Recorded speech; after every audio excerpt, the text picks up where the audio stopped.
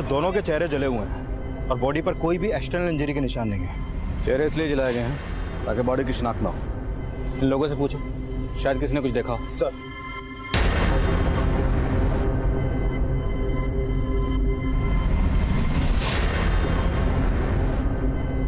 Sir किसी को कुछ नहीं मालूम। हो सकता है कोई कपल हो। आसपास जितने भी होटल्स, हॉस्टल और रेजॉर्ट्स हैं सब जगह पता करो, कहीं कोई कपल मिसिंग है। Okay, excuse me sir. Hello,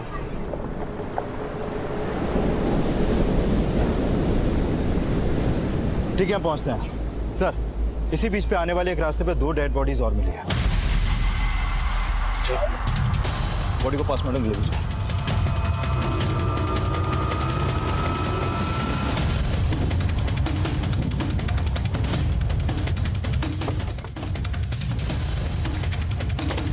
पीछे हटाओ सबको, पीछे हटिए।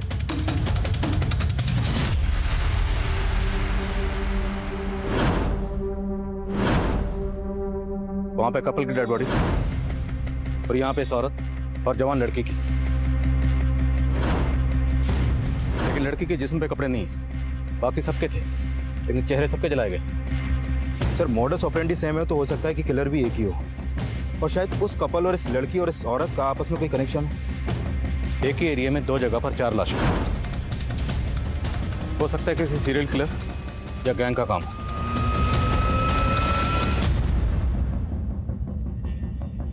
रिद्धि बेटा, मैं अंजू की मम्मी बोल रही हूँ। ओह हाय आंटी। तूने अंजू के बारे में बताया नहीं? ओह I am so sorry aunty, वो एक्चुअली ना मैं भूल गई। वैसे अंजू अब तक आई नहीं और ना ही उसका फोन लग रहा है। बेटा तभी तो हमें उसकी फिक्र हो रही है। तुझे कुछ बताया? कहाँ गई थी वो? आंटी अगर वो मुझे कुछ बता के जाती तो मैं आपको पहले ही बता देती। एक मिनट आंटी, वो ना मुझे दूसरा कॉल आ रहा है, मैं आपसे बाद में बात करती हूँ। हेलो रिद्धि। हेलो, क्या हुआ? क्या बोला रिद्धि ने? अब हमें रिद्धि के भरोसे बैठना ठीक नहीं है। अंजू के हॉस्टल चलते हैं। मुझे कुछ ठीक नहीं लग रहा।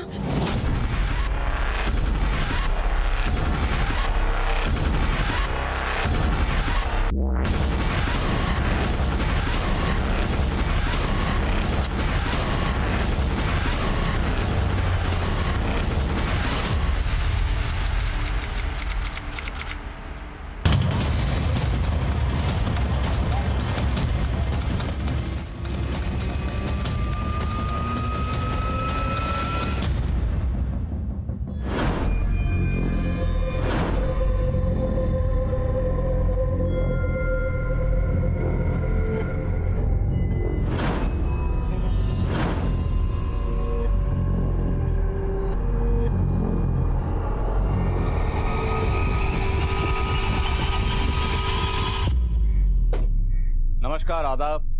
मैं inspector Adil Khan, crime petrol Dastak में आपका स्वागत करता हूं।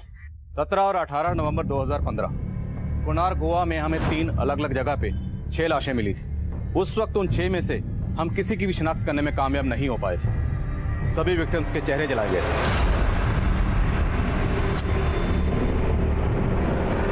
तो हम ये अंदाजा लगा रहे थे कि ये किसी सीरियल किलर या गैंग का काम हो सकता है, लेकिन हमारा ये अंदाजा कितना सही था या गलत ये तब हम समझ नहीं पा रहे थे, क्योंकि इससे पहले उस एरिया में ऐसी कोई वारदात नहीं हुई थी। पर इन वारदातों का सिलसिला यहीं थमने वाला नहीं था। प्रणव, आंचल, चलो बेटा जल्दी जल्दी दूध पियो, फिर तुम लोग सुबह उठने में बहुत परेशान करते हो। Good boy. मैं देखता हूँ।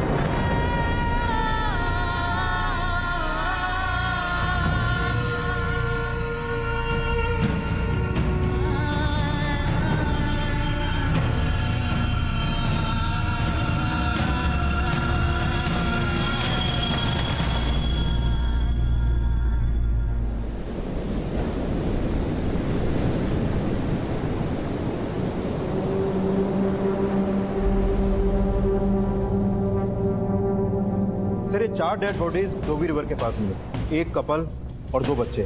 72 घंटे 10 लाशें, सबके चेहरे जलाए गए। मीडिया, मिनिस्ट्री, जनता सबकी तरफ से प्रेशर बढ़ रहा है। इससे पहले कोई और मर्डर हो, हमें इन सब पर रोक लगानी।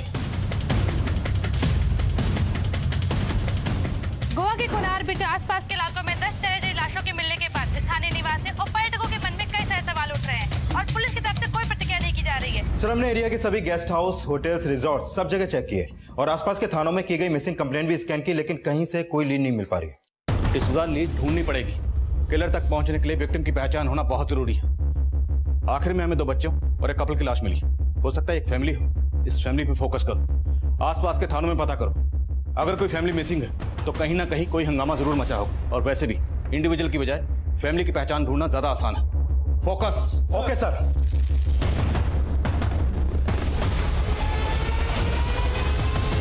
साची, वो जो सोच रहा है सोचने दो, तुम बस अपने काम पर फोकस करना, कोई टेंशन नहीं होगी। और अगर कुछ प्रॉब्लम होती है तो मुझे आकर बताना, ठीक है? सही बोला आपने, अब फालतू बातें सोचनी नहीं है, सिर्फ काम करना है। Thanks for suggestion sir.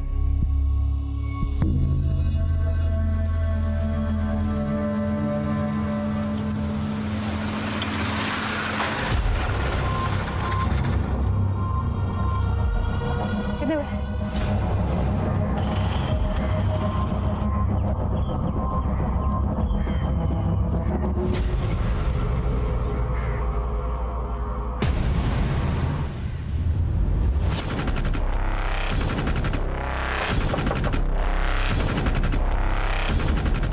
साची एक कांस्टेबल थी जो एक दूसरे एरिया संथार पुलिस स्टेशन में पीएसआई मोहिते के अंडर काम कर रही थी। साची इस केस का वो अहम किरदार थी जिसका नाम इस केस में बहुत जल्दी उछलने वाला था। लेकिन उन 4 जगहों से मिली 10 लाशों में से अभी तक हम एक भी इंसान का नाम या पता मालूम नहीं कर पाए थे। कोनार बीच रोड, बोरपारा रिवर बीच और डोबी रिवर बीच। सर, इन सभी 4 जगहों से जो हमें 10 लाशें मिली, इन सभी लोगों का मर्डर इनका दम घोटने से हुआ है। और सिर्फ इनका मर्डर ही नहीं हुआ सर, इस बुजुर्ग औरत के साथ साथ बाकी लड़कियों के साथ गैंगरेप भी हुआ है। इस लड़की के बारे में श्योर नहीं है क्योंकि इसकी बॉडी से रेपिस्ट का डीएनए नहीं मिल पाया, क्योंकि इसकी लाश पानी में मिली थी तो हो सकता है डीएनए धुल गया हो। लेकिन सर, बाकी लड़कियों की बॉडी से 2 और ये औरत जिसकी लाश डोबी रिवर बीच से मिली, इसकी बॉडी से 4 रेपिस्ट के डीएनए मिले। मतलब बाकी के साथ 2 और इस औरत के साथ 4 लोगों ने रेप किया। सर, सबसे हैरान करने वाली बात तो यह है कि इस औरत की बॉडी से मिले 4 डीएनए उन 2 लोगों के डीएनए से बिल्कुल अलग हैं जो बाकी लड़कियों की बॉडी से मिले। सर, इस हिसाब से तो ये 6 लोगों का गैंग लगता है। लेकिन पोस्टमार्टम रिपोर्ट के हिसाब से कोनार बीच रोड और बोरपारा रिवर बीच, इन पर जो लाशें हमें मिली उन्हें कपड़ा और पेट्रोल डाल के जलाया गया। लेकिन जो लाशें हमें डोबी रिवर बीच पर मिली उन्हें केरोसिन और जूट डालकर जलाया गया। मतलब ये तीनों क्राइम सीन से ये चौथा क्राइम सीन थोड़ा अनकॉमन लग रहा है। और सर, ये औरत जिसका 4 लोगों ने रेप किया था, इसके बारे में ये पता चला है कि इसके मर्डर से कुछ महीने पहले इसका यूटेरस रिमूवल का ऑपरेशन हुआ था और इसकी बैक पर एक टैटू भी था। इसके ऑपरेशन और इस टैटू के जरिए हम इसकी शिनाख्त कर सकते हैं। इलाके के जितने भी हॉस्पिटल हैं वहां से उन औरतों की लिस्ट बनाओ जिनका इस तरह का ऑपरेशन हुआ है। क्रिमिनल ने विक्टिम को 3 अलग अलग जगह पे पेट्रोल डाल के जलाया। हो सकता है उनके पास गाड़ी हो। क्राइम सीन पर कोई सीसीटीवी नहीं था, लेकिन हो सकता है क्राइम सीन की तरफ आने वाले रास्तों पर कोई ऐसा सीसीटीवी हो जहां पर क्रिमिनल से ताल्लुक रखने वाली गाड़ी कैप्चर हुई। उस गाड़ी के बारे में पता करो। सर,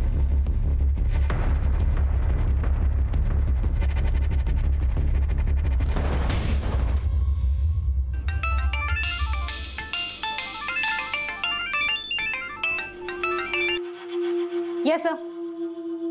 जी सर, बस निकल रही हूँ। Okay sir. साची, अभी तो ड्यूटी से आई है, अब कहाँ जा रही है? इमरजेंसी है आई, मालूम है ना कितना लफड़ा चल रहा है, रात भर ड्यूटी पे रहना होगा। अरे आई, ड्यूटी पे नहीं जा रही है ये। बोला तो था मैंने, लड़के का चक्कर है। इतनों से कितना हफ्ता वसूल करती होगी वो तो अंदाजा नहीं है, उसका हिसाब नहीं रखती होगी। बस भाऊ, दोबारा मेरे कैरेक्टर या मेरी ईमानदारी के ऊपर उंगली उठाई ना तो ठीक नहीं होगा। अरे साची, खाना तो खा के जा। अपने बेटे को खिलाई। बेटी की तो वैसे भी सिर्फ पगार से मतलब है तुम्हें।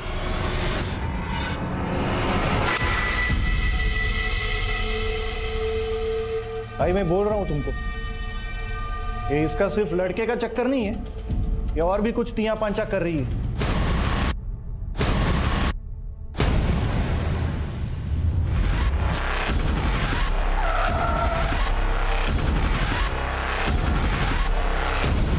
सर, आसपास के हॉस्पिटल से यूटेरस रिमूवल ऑपरेशन के 15 केसेस के बारे में पता चला। इनमें से एक ऑपरेशन 8 महीने पहले एक अनीता नाम की औरत ने करवाया था। सर, ऑपरेशन करने वाली टीम में से एक नर्स ने इस टैटू को आइडेंटिफाई किया है जो इस औरत की बैक पे था, जिसका 4 लोगों ने रेप किया था। सब पूरे चांसेस हैं कि ये औरत वही अनीता है।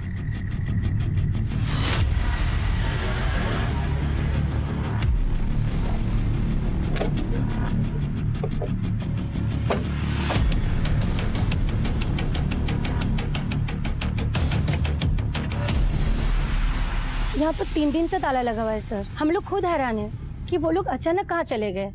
अनीता के अलावा और कौन कौन रहता है यहाँ पे? उसका हस्बैंड देव और उसके 2 बच्चे।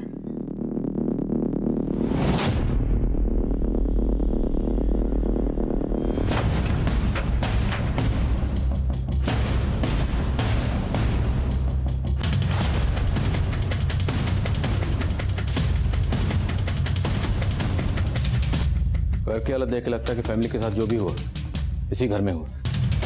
बाकी जगह चेक करो। सर, पाटिल ऊपर चेक करो।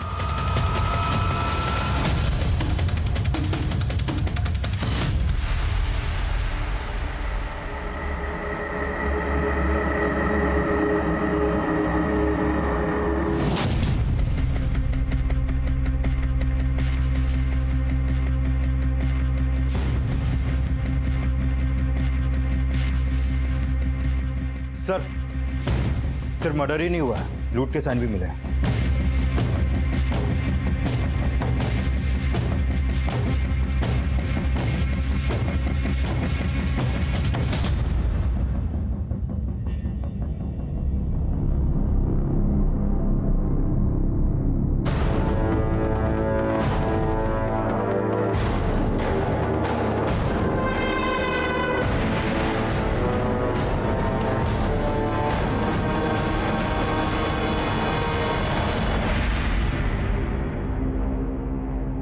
फैमिलीज की बॉडीज पर जूट की राख थी, तो हो सकता है उनकी लाशों को यहां से किसी बोरी में ले जाया गया हो।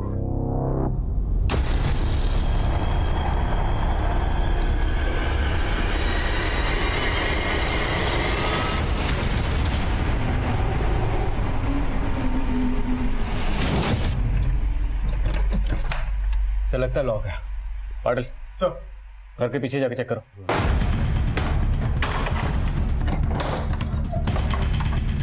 सर, ये ताला लगा।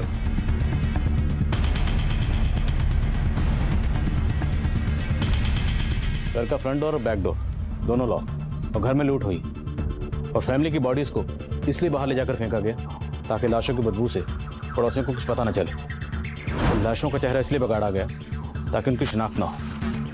क्रिमिनल टाइम बाय कर रहा है, तो हो सकता है क्रिमिनल की पहचान भी फैमिली की पहचान से जुड़ी हो। सर, 3 क्राइम लोकेशन और हैं जहां बाकी की 6 लाशें मिली। तो क्या उन सब के मर्डर भी उनके घर में किए गए और फिर उनकी लाशों को बाहर ले जाकर जलाया गया? सर, पड़ोसियों से पता चला कि घर में प्लम्बिंग का काम चल रहा था, लेकिन प्लम्बर कौन था इसका पता नहीं चला। इस एरिया में जितनी भी हार्डवेयर शॉप है, जहाँ भी प्लम्बिंग का सामान मिलता हो, वहां से उस प्लम्बर के बारे में पता करो जो यहाँ काम करता था। हो सकता है इस फैमिली का हत्यारा वही प्लम्बर हो। सर, आप जिस नंबर पर डायल कर रहे हैं वो इस समय स्विच्ड ऑफ है। क्या सोच के इसका नाम साची रखा? 1 नंबर की झूठी लड़की है। क्या बोल के गई थी हमें? 72 घंटों में 10 लाशें मिली, ड्यूटी पे जाना है, और खुद 72 घंटों से लापता है, फोन भी बंद करके रखा है। आई, मैं बोल रहा हूं तुमको, जरूर उसके आशिक ने उसका दिमाग घुमाया होगा। अरे लेकिन वो लड़का है कौन? वो कोई और नहीं, उसी का बॉस है, सब इंस्पेक्टर मोहित है। देखना आई, एक दिन हम दोनों को छोड़ के उसी के साथ सेटल हो जाएगी वो। ऐसे कैसे हमें छोड़ देगी? मैं मोहित साहब से बात करती हूँ। हेलो आंटी, मैं अभी एक काम से बाहर जा रहा हूँ, मैं आपको थोड़ी देर में कॉल करता हूँ।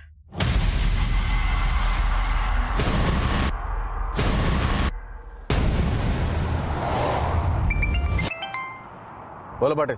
सर एक अंजू वर्मा नाम की लड़की जागृति गर्ल हॉस्टल में रहती थी और सर वो हत्याओं वाले टाइम से ही गायब है। सर अंजू आगरा की रहने वाली है और अंजू के पेरेंट्स यहाँ उसकी मिसिंग कंप्लेंट फाइल करवाने आए हैं। तो क्या जो बॉडीज हमें मिली हैं उनमें से एक अंजू की है? हो सकता है सर। सर अंजू 19 साल की थी और हमें 2 टीनेज लड़कियों की लाश भी मिली थी।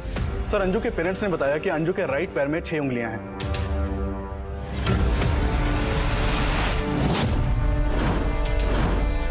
गैंग रेप हमारी बेटी अंजू के साथ? ये सिर्फ एक लड़की के साथ नहीं हुआ, लेकिन आपकी बेटी अंजू की बॉडी के साथ हमें एक बुजुर्ग औरत की बॉडी भी मिली। क्या आपकी जान पहचान का कोई रहता है यहाँ पे? नहीं सर, हमारी पहचान का यहाँ कोई नहीं रहता सर।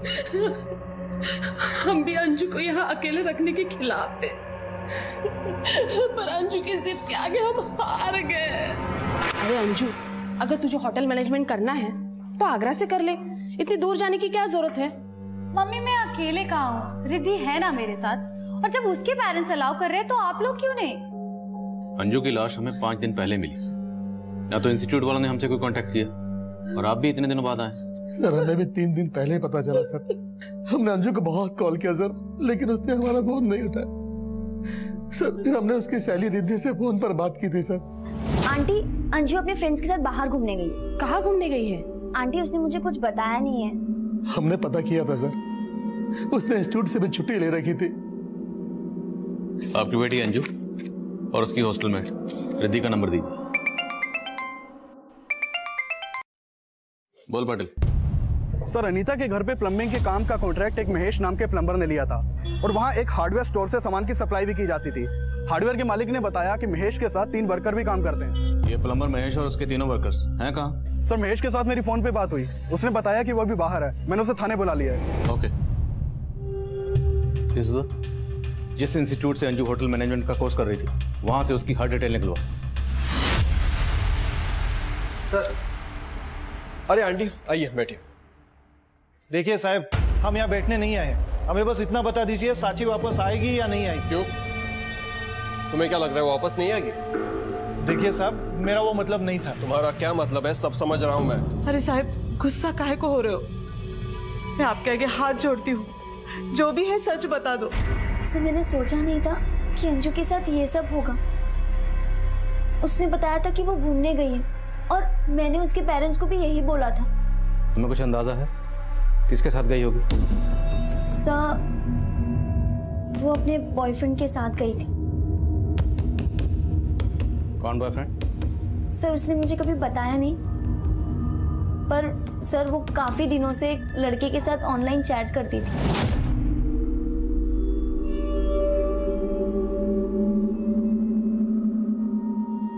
मुझे भी तुमसे मिलना है अमन। अरे बंद क्यों कर दिया? बताएगी नहीं ये अमन कौन है? है कोई तुझसे मतलब? वो अमन के साथ सिर्फ चैट ही नहीं बल्कि फोन पे भी बहुत बात करती थी। सर वो उसको डेट भी कर रही थी और उसके साथ रात रात भर बाहर भी घूमती थी, और तो और आए दिन नए नए गिफ्ट्स भी लाती थी। तो अंजू के इस बॉयफ्रेंड के बारे में तुमने उसके पेरेंट्स को नहीं बताया? नहीं सर, मैं सोच रही थी कि अगर मैंने ये सब उसके पेरेंट्स को बोल दिया तो वो मुझसे और ज्यादा नाराज हो जाएगी। मैं सच में नहीं सोचा था कि उसके साथ ये सब हो रहा था। अंजू का सामान कहाँ? सर ये अलमारी। और सर वो लॉक करके गई है। लॉक छोड़।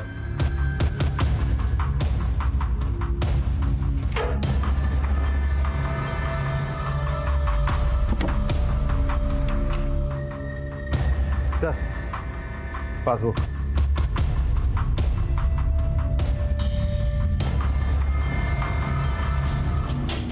दस नवंबर को अकाउंट से 25,000 विड्रॉ हुए, 12 को विड्रॉ हुए 15,000, 15 को फिर 25,000 और 16 को 20,000।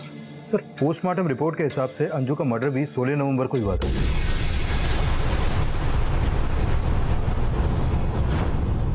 लेकिन डिसूजा, एक 19 साल की टीनेजर लड़की के अकाउंट में इतना सारा पैसा और फिर 6 दिन में 85,000 विड्रॉ। एक तरफ जहां इस केस में हम किसी गैंग या सीरियल किलर की थ्योरी बना रहे थे, वहीं अब तक आइडेंटिफाई हुए विक्टिम्स की बैकग्राउंड में जिन सस्पिशियस लोगों की जानकारी हमें मिली थी उनमें से एक था अनीता के घर में काम करने वाला प्लम्बर महेश और दूसरा अंजू के बॉयफ्रेंड अमन का नाम सामने आया था। क्राइम्स की मॉडस ऑपरेंडी सेम होने के बावजूद कई ऐसी चीज़ें सामने आ रही थी जो ये शक पैदा कर रही थी कि इन सभी विक्टिम्स को मारकर जलाने वालों का क्या आपस में कोई कनेक्शन है या कहानी कुछ और है। एक तरफ जहां हम अंजू की जिंदगी से जुड़े राज पता कर रहे थे, वहीं दूसरी तरफ अनीता के घर में काम करने वाले प्लम्बर महेश का बयान इस केस को कोई दूसरी दिशा दे रहा था। तो तू है वो प्लम्बर महेश जो अनीता के घर में काम कर रहा था? जी साहब, मेरे को भी फैमिली का मर्डर का सुन के बड़ा धक्का लगा। धक्का तो लगेगा, तुझे तेरे पैसे जो नहीं मिले, काम बीच में बंद हो गया ना? हाँ साहब, लेकिन साहब लेकिन छोड़, जो तेरे बाकी वर्कर्स थे वो कहाँ है? साहब वो तो गांव चले गए। मैं तो ठेका उठाता हूँ मालिकों से, काम तो वो तीनों लोग करते थे। एक दिन अचानक वो छुट्टी लेके चले गए। अब तो सब मेरे को भी लगता है उन्हीं लोगों ने लफड़ा किया है, तभी वो गायब हो गए हैं। उन सबके नाम, गांव के नाम और फोन नंबर बोल। सब गांव का नाम तो याद नहीं आ रहा और वो फोन रखते नहीं है। अच्छा, तेरे वर्कर्स हैं ना, तो तुझे उनके गांव का नाम पता है और ना ही तेरे पास उनका फोन नंबर है। अब आपसे क्या छिपाऊंगा साहब, मैं तो खुद ही पछता रहा हूं उनको काम पे रख के। उनको काम का जरूरत था, मेरे को आदमी लोगों का, तभी उनको मैंने काम पर रख लिया। एड्रेस नहीं मालूम साहब, लेकिन साहब वो तीनों बोल रहे थे आजमगढ़। हाँ सर, आजमगढ़। इससे ज्यादा मैं कुछ नहीं जानता साहब। मैंने बहुत गलती किया साहब उनको काम पर रखकर। ठीक है जा, लेकिन याद रखना जरूरत पड़े तो फिर बुलाऊंगा। ठीक है साहब। नजर रखो इस पे, हो सकता है घुमा रहा और इसके वर्कर्स के बारे में पता लगो। सर आई, ये सब इंस्पेक्टर हमें चूरन दे रहे हैं। साक्षी कहाँ है उसको अच्छी तरह से पता है। हम लोग एक काम कर दें, ये सब इंस्पेक्टर के ऊपर वाले अफसर से बात करते हैं। अरे ऊपर नीचे जाके क्या होगा? जब माचिस की डिबिया गिरी होगी तो तीली क्या खाक जलेगी?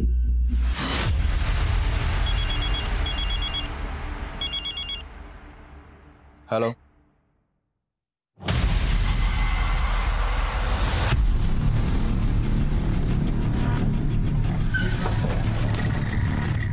सर, ये उसी बुजुर्ग औरत का घर है जिसकी लाश हमें अंजू के साथ मिली थी। सर, हमने उस औरत की फोटो यहाँ पड़ोसियों को दिखाई तो उन्होंने बताया कि उसका नाम सिल्विया है और जब उसकी हत्या हुई थी तब से ये घर बंद है। सर, सिल्विया विधवा थी, वो यहाँ अकेले रहती थी। उसका एक बेटा है जो यूएस में सेटल्ड है। अंजू के बारे में कुछ पता चला? सर, उसके हॉस्टल से अभी तक कुछ खास इन्फॉर्मेशन तो नहीं मिली। डिसूजा में अंजू की लाश सिल्विया की लाश के साथ मिली, तो हो सकता है अंजू सिल्विया को जानती है और उसका इस घर में आना जाना हो। एक काम करो, अंजू के कॉल रिकॉर्ड्स और उसके सोशल नेटवर्किंग अकाउंट चेक करो, हो सकता है उससे उसके बॉयफ्रेंड अमन के बारे में कुछ पता चले। Okay sir. Aunty, I am really sorry, अमन के बारे में मैंने आपको बताया नहीं। मुझे लगा था। तुझे क्या लगा था? पुलिस ने हमें सब कुछ बता दिया। अगर तू अब भी हमसे कुछ छुपा रही है तो? आंटी, मैं क्यों कुछ छुपाऊंगी? देखो आंटी, अगर आप ऐसे बात करोगे ना तो अंजू की तरह आप लोगों से भी बात करना बंद कर दूंगी।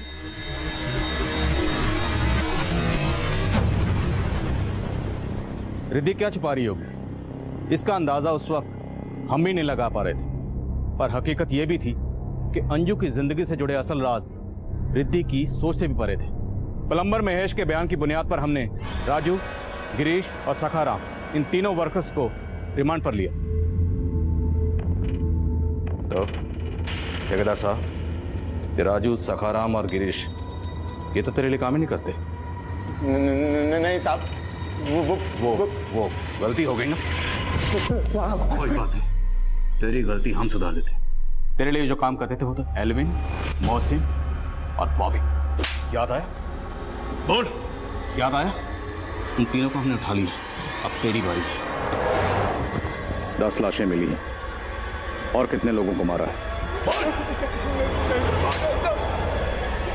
हमने सिर्फ 4 को मारा है साहब, बाकी का मर्डर हमने नहीं किया साहब।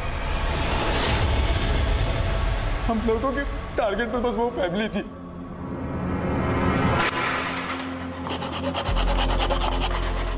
साहब, मुझे मालूम हुआ कि अनीता का पति नाइट शिफ्ट में काम करता था और मेरी नजर अनीता पर थी।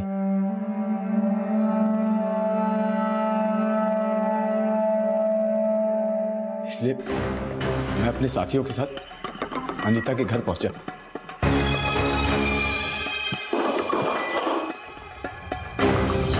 तो मैंने देखा साहब, उसका पति नाइट शिफ्ट में गया ही नहीं था। एकाएक अनीता का पति मेरे सामने आ गया।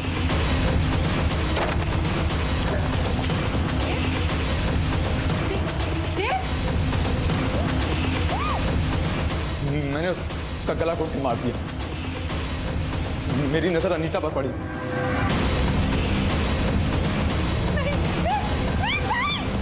और साहब, हम सब साथियों ने एक एक करके उसके साथ रेप किया और उसका भी गला घोटकर उसे मार दिया। साथ में उसके बच्चों का भी गला घोटकर मार दिया। उनको बोरिंग भर के हम पीछे वाले रास्ते से निकल गए। पीछे वाले दरवाजे के साथ साथ हमने आगे वाले दरवाजे में भी ताला लगा दिया ताकि लोगों को लगे ये फैमिली बाहर गई हुई है। मैंने न्यूज़पेपर में पढ़ा था कि आप लोगों को 6 लाशें मिली हैं जिनके चेहरे चले हुए थे। मैंने भी साहब उनको उसी तरह जलाया ताकि लोगों को हम पर शक ना हो। लेकिन साहब हमने बाकी मर्डर नहीं किया है साहब, हमने बाकी मर्डर नहीं किया है। अनीता की बॉडी पर जो 4 लोगों के डीएनए मिले वो अंजू, सिल्विया और इस टीनेजर की बॉडी पर जो डीएनए मिले उससे अलग थे। अनीता और इसकी फैमिली को केरोसिन डालकर जलाया और बाकी सबको पेट्रोल। मुझे लगता है महेश और उसके कारीगर सच बोल रहे हैं। मतलब इन लोगों ने सिर्फ क्रिमिनल्स की सेम मोडस ऑपरेंडी का फायदा उठाया और हमारे असली क्रिमिनल्स अब भी आजाद घूम रहे हैं।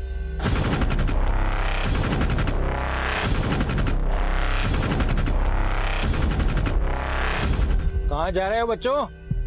हम छोड़ दें? अरे इस वक्त कोई टैक्सी वैक्सी नहीं मिलेगी, चिंता मत करो, हम पुलिस वाले हैं।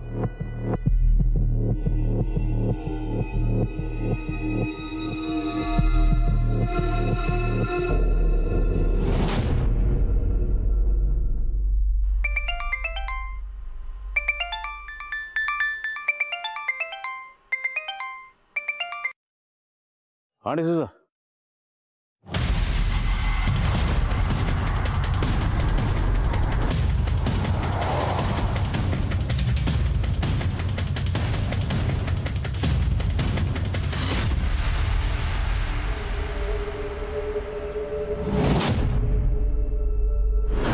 विक्टिम्स का आंकड़ा बढ़कर 12 हो चुका था, लेकिन ये जो 2 मर्डर्स हुए थे ये तब हुए जब महेश और उसके साथी हमारी हिरासत में थे। तो मतलब साफ था, जिन मुजरिमों की तलाश हमें थी वो अब भी ना सिर्फ खुलेआम घूम रहे थे बल्कि एक के बाद एक मासूम लोगों को मौत की घाट उतारने जा रहे थे। ये हम पर एक प्रेशर सिचुएशन क्रिएट कर रहा था। हम पर प्रेशर ये भी था कि उन 6 विक्टिम्स के अलावा हम बाकी किसी की शिनाख्त नहीं कर पा रहे थे और अंजू से ताल्लुक रखने वाले जिस अमन की तलाश हम कर रहे थे उस अमन से जुड़े राज हमें फिर से एक भूल भुलैया में उलझा रहे थे। सर, हमने अंजू के कॉल रिकॉर्ड्स और सोशल मीडिया अकाउंट दोनों चेक किए। कॉल रिकॉर्ड में तो किसी अमन नाम के लड़के का नंबर नहीं मिला, लेकिन हाँ, एक अमन नाम का लड़का सोशल मीडिया के थ्रू अंजू से टच में था। सर, ये अमन अंजू से एक इनक्रिप्टेड ऐप के थ्रू से चैट करता था, इसलिए इसका आईपी एड्रेस नहीं टच हो पाया। मतलब राधिका सही कह रही, कोई अमन था अंजू की जिंदगी में जिससे अंजू चैट करती थी। डिसूजा, हो सकता है ये अमन उसी गैंग का हिस्सा हो जिसने मर्डर्स किए। इस अमन तक पहुंचने का कोई जरिया? सर, अंजू के नंबर पे माल रोड और मुंबई के 2 अलग-अलग पीसीओ से अक्सर कॉल होते थे। सर, मैंने अमन और अंजू की चैटिंग भी स्कैन की। सर, इस अमन ने मंजू को पिछले महीने 4 बार अलग-अलग गिफ्ट शॉप के एड्रेस भेजे थे जहां पर वो अंजू के लिए सरप्राइज गिफ्ट छोड़ता था। डिसूजा, उन गिफ्ट शॉप पर चलते हैं और एक टीम पीसीओ पर भेजो।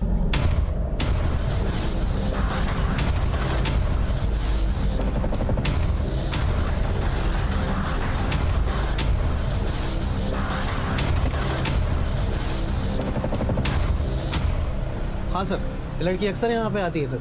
हमारी एक कस्टमर इसके लिए सरप्राइज गिफ्ट परचेज करती है और ये इसे कलेक्ट करके ले जाती है यहाँ से। और ये कस्टमर कौन है? सर, वो एक लड़की है सर। क्या नाम? सर, नाम तो नहीं मालूम है सर। ये नहीं सर, ये वो नहीं है सर, वो कोई और है सर। उसकी उम्र कुछ 18-20 रही होगी सर, उससे ज्यादा नहीं होगी सर। उस लड़की के जाने के करीब 3-4 घंटे बाद वो दूसरी लड़की आती थी और गिफ्ट लेके चली जाती थी। चेहरा तो याद होगा, स्केच बनवा सकते हो? जी बिल्कुल सर। Excuse me. हाँ डिसूजा। सर मैं गिफ्ट शॉप पे आया तो पता चला कि एक टीनेजर लड़की यहाँ से अंजू के लिए गिफ्ट परचेज करके जाती थी। डिसूजा, जिस शॉप पे मैं आया हूँ यहाँ पे भी एक टीनेजर आती थी। सर कुछ समझ में नहीं आ रहा है, इतनी छोटी लड़की का इतने बड़े कांड से क्या कनेक्शन हो सकता है? सब समझ में आ जाएगा डिसूजा, एक बार ये पता चल जाए कि लड़की सेम है या अलग अलग है। बाकी दुकानों पे पता करो। Okay sir. आप जिस नंबर को डायल कर रहे हैं वो इस समय स्विच्ड ऑफ है। कहाँ गया था कल रात से? कल रात से तेरे लिए परेशान हूँ और फोन भी बंद करके रखा हुआ है। तुम्हें क्या लगा तुम्हारी साची की तरह मैं भी गायब हो गया? सोच तो यही रही थी। तेरे होने ना होने से कुछ फर्क तो पड़ता है नहीं। तूने भी कुछ कम दुख नहीं दिए। तेरी वजह से मेरी वजह से कुछ नहीं हुआ है। ये सब वो सब इंस्पेक्टर मोहिते का किया धराया है। उसे तो हम कुछ बोल नहीं सकते, जरा आवाज उठाई तो झूठी केस में अंदर डाल देगा।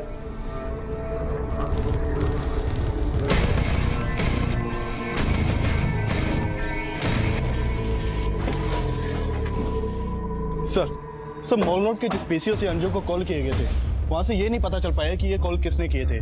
सर वहाँ आसपास कोई सीसीटीवी भी नहीं है। और मुंबई के बोरीवली पीसीओ से? सर बोरीवली पुलिस से मेरा कांटेक्ट हुआ। मैं आज मुंबई जाने ही वाला था, लेकिन सर पता चला कि मॉल रोड के पीसीओ से संथाल पुलिस ने भी पूछताछ की थी। संथाल पुलिस? हुआ क्या, पूछताछ करने गए थे? सर 19 नवंबर की रात को मॉल रोड के पीसीओ से संथाल पुलिस की कांस्टेबल साची पवार के नंबर पर 2 से 3 बार कॉल किया गया था और 19 नवंबर की रात से ही कांस्टेबल सांची पवार गायब भी है। सर साची 2 नंबर्स यूज करती है। उसका एक नंबर गोमांतक में बंद हुआ था और 19 नवंबर की रात को उसका दूसरा नंबर बोरपारा रिवर रोड पर हुआ था और हमने इन दोनों जगहों पर पूछताछ करने की कोशिश की लेकिन कोई लीड नहीं मिली। मोहिते, 18 नवंबर की रात को हमें बोरपारा रोड पर टीनेजर की लाश मिली थी और साची को एक पीसीओ से फोन आ रहा था जिसका कनेक्शन शायद उन 8 लाशों से हो सकता है जिनके चेहरे जलाए गए। लेकिन तुमने इस बारे में हमसे कोई पूछताछ नहीं की। सर साची का उन केसेस से कनेक्शन होगा हमें लगा नहीं था। तो कांस्टेबल साची के गायब होने का चक्कर क्या है? सर ठीक से कुछ समझ में नहीं आ रहा, लेकिन साची की अपने घर वालों से बिल्कुल बनती नहीं थी और इसी बात को लेकर वो काफी डिप्रेस्ड रहती थी। 19 नवंबर के दिन भी साची का अपने भाई से झगड़ा हुआ था। तो उसके भाई के खिलाफ कुछ मिला? फिलहाल तो नहीं, लेकिन सर मुझे लग रहा है साची अपने घर वालों से तंग आकर कहीं खुद ही चली गई। खुद चली गई? हाँ सर, मैंने अभी कहा ना, वो अपने घर वालों को लेकर डिप्रेस्ड रहती थी। सर मोहिते साहब ने जो भी बोला है कहानी बिल्कुल उससे अलग है। किस कहानी की बात कर रहे हैं? बोली, खुल के बोली। सर हो सकता है साची अपनी मर्जी से बाहर गई हो, लेकिन वो जहां भी गई है शायद मोहिते साहब को पता है। ऐसा क्यों लगता है आपको? सर दरअसल हमें ऐसे लगता था साची का किसी के साथ अफेयर था। अफेयर? किसके साथ? सर आप ये क्या कह रहे हैं? मेरा और साची का अफेयर? और ये बात आपको उसके भाई ने बताई? तो मोहिते क्या तुम्हारा और साची का? सर आप उस लफंगी की बात पर भरोसा कर रहे हो? मोहिते मैं भरोसा नहीं कर। उसने जो हमसे कहा वो शेयर कर रहा हूं। पूछना तुमसे। ऐसा कुछ नहीं है सर, वो झूठ बोल रहा है। पर ये तो सच है ना कि साची गायब है, और हमें लग रहा है कि साची के गायब होने के पीछे जरूर कोई बड़ा मकसद है। सर उन चारों गिफ्ट शॉप पे सिर्फ एक ही लड़की अंजू के लिए गिफ्ट परचेज करके जाती थी। मैंने उस लड़की के स्केच अंजू के पेरेंट्स को दिखाया, लेकिन वो इस लड़की के बारे में कुछ भी नहीं जानते। इससे हो सकता है लड़की अंजू के इंस्टीट्यूट की हो या हॉस्टल की हो और रिद्धि से पहचानती हो। सर मैं भी रिद्धि से मिलने जा रहा हूँ। Okay, update.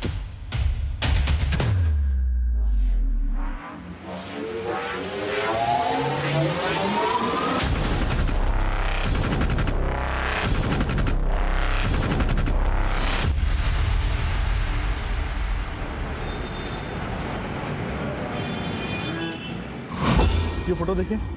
इस लड़की को तो मैंने कभी भी यहाँ पे नहीं देखा। आपके यहाँ पीसीओ से एक लड़की को लगातार कॉल किए जाते थे, मोस्टली वीकेंड्स पे।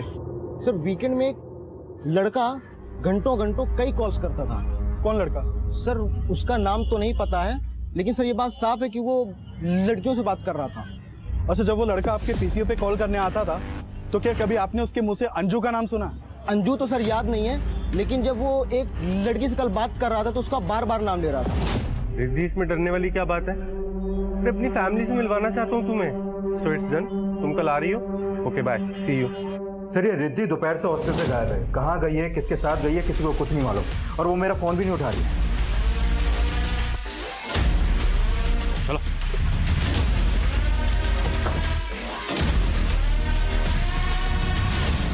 हेलो, कहाँ हो तुम? मैं आ गई जहाँ तुमने बुलाया था। ओके। दिस इज मुंबई के पीसी से रिद्धि को फोन किए जा रहे हैं। शायद अंजू की तरह रिद्धि को भी टारगेट किया जा रहा है। तुरंत रिद्धि के फोन की लास्ट लोकेशन ट्रैक करो। Okay sir.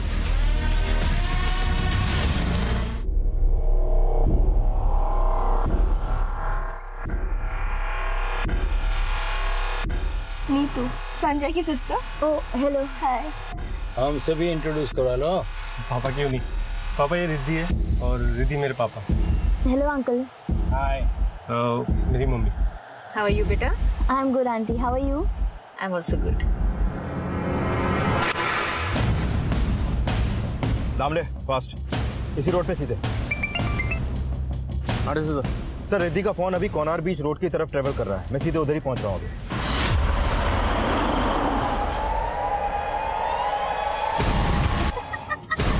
क्या किया तुमने? आंटी मेरा बैग। इसका पिन नंबर क्या है? जल्दी बता।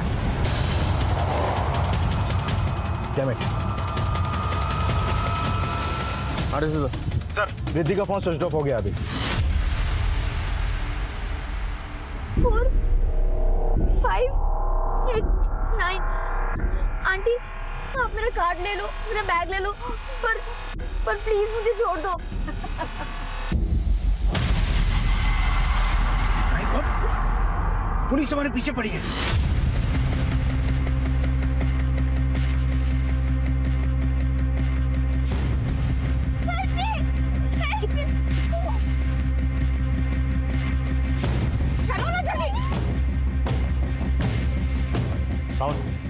गाड़ी को फॉलो करो।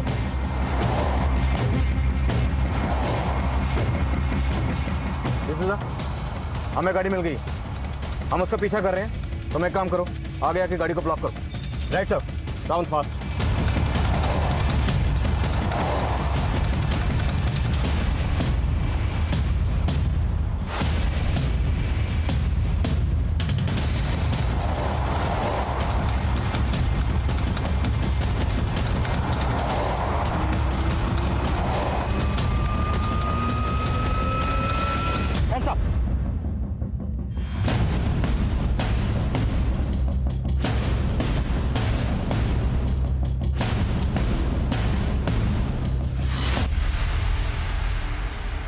सर, मैं अंजू से हमेशा जलती थी।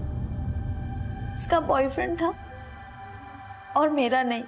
तभी संजय ने मुझे फ्रेंड रिक्वेस्ट भेजा और मैंने जिस संजय ने तुम्हें फ्रेंड रिक्वेस्ट भेजी थी वही संजय अमन बनकर अंजू से भी बात कर रहा था। क्या? मैंने और मेरी वाइफ मंगला ने गोवा में बुटीक शुरू किया था, लेकिन सर वो बुटीक नहीं चला, हम लॉस में आ गए।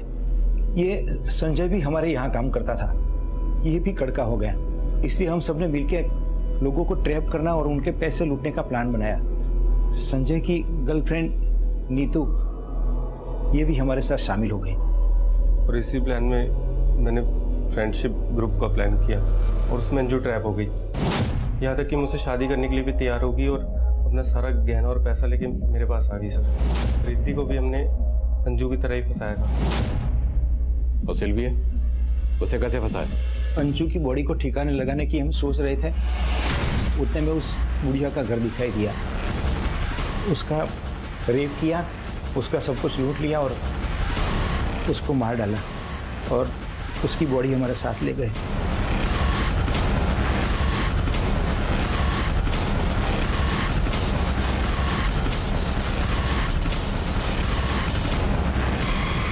उसको मारने के बाद हम कोनार बीच पे पार्टी बनाने गए साहब, और वहीं हमको वो कपल दिखाई दिया। बेटा यहाँ पे नारियल पानी कहाँ मिलेगा? अंकल को उनका लैपटॉप देख के लालच आ गया और सिर्फ लैपटॉप के लिए हमने उस कपल को मार दिया सर। और वो टीनेजर लड़का लड़की उनको भी ऐसे फंसाया?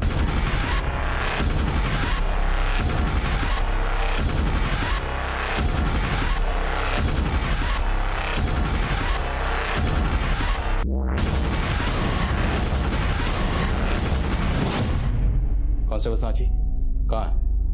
वो तुम लोग की मदद करती थी या? नहीं सर, उसको तो हम पे शक हो गया था। जी गाड़ी क्यों रोकी यहाँ पे? मैम वो वेट कर रहे हैं किसी का। किसका वेट कर रहे हो? कहाँ से आए आप लोग? हीरानगर से मैडम। लेकिन आप इतना क्यों पूछ रही है? हम शरीफ लोग हैं। उस वक्त तो वो वहां से चली गई, लेकिन हमें लगा कि उससे हम पे शक हो गया है, इसलिए अगले दिन उसको उठा लिया सर।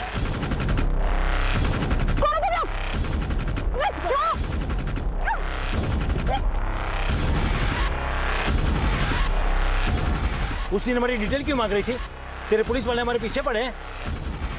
ऐसे ही पूछ रही थी, कौन हो तुम लोग? लोगों को लूट के मार के उनके चेहरे जला देते हैं। तू बता क्या इन्फॉर्मेशन है हमारी पुलिस के पास? जल्दी बोल। सर जान बचाने के लिए वो बोलने लगी कि उसने हमसे ऐसे ही पूछताछ की थी। उसको हम पर वैसा कोई शक नहीं था जैसा हम सोच रहे थे। लेकिन साहब उसको जिंदा तो नहीं छोड़ सकते थे ना, इसलिए उसको भी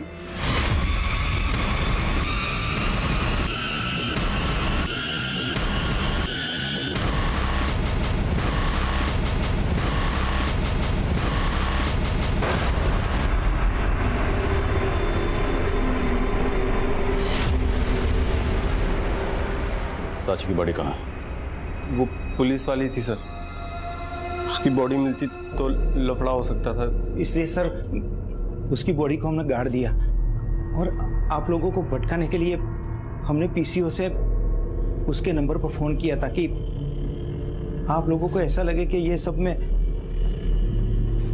उसी का हाथ है। इसके अलावा और कितने लोगों को मारा और रेप किया है? नहीं साहब, हम सच बोल रहे हैं। इसके अलावा हमने किसी के साथ कुछ भी नहीं किया। लेकिन अब तुम लोग देखना कि हम तुम्हारे साथ क्या करते हैं।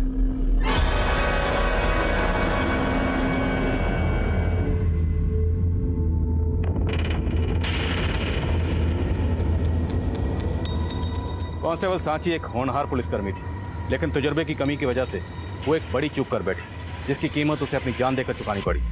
वहीं जो गलती अंजू ने की थी, अब वही गलती रिद्धि भी दोहरा रही थी।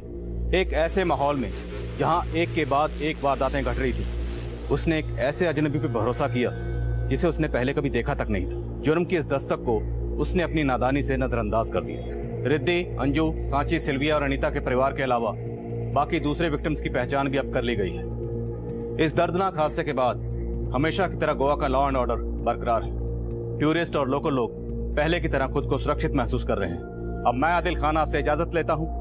आपसे फिर मुलाकात होगी एक नए केस के साथ। तब तक देखते रहिए क्राइम पेट्रोल दस्तक। मकसद बताना नहीं, बचाना है।